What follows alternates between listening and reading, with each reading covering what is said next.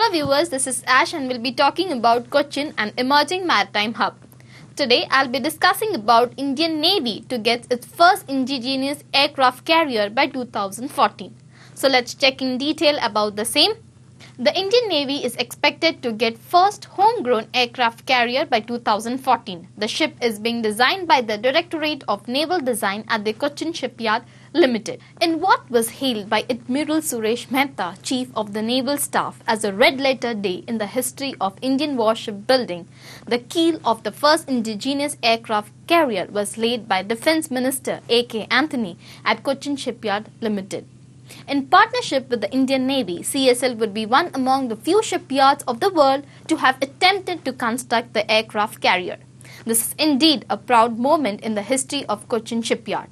For the yard, which has wide experience in commercial building of all variety of ships, this is the first project in warship construction.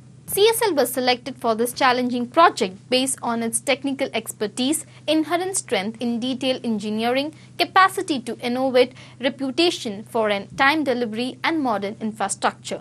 After the completion of 260-meter long and 60-meter wide ship, fighter aircraft like MiG-29K and Indian-made light combat aircraft will be able to land and fly off from it.